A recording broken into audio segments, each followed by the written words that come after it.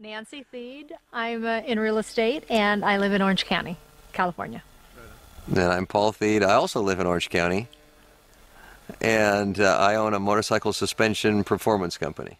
The greatest thing that I got out of the basic was that I created a better relationship with myself first, and then that helped me to have a way better, fabulous relationship with my parents and my sister. And then I was able to also create my perfect or number 10 relationship with a man, him.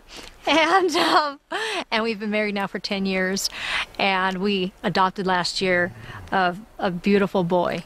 So I'm so ecstatic and grateful. And in my business, I was working 14, 16 hours a day, 7 days a week, and I was pretty much burned out with it. And actually, the funny thing is that I was working harder and harder and harder and harder, and my business was actually shrinking. And what I discovered in the basic was that I had choices that I didn't think that I had before. And I started doing things differently. I discovered some things about me and took my business from national to international.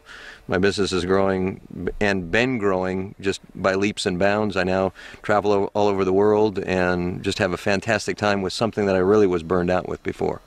Yeah, one of the things that I got out of the basic that was absolutely specific is there's a technique in there about creativity.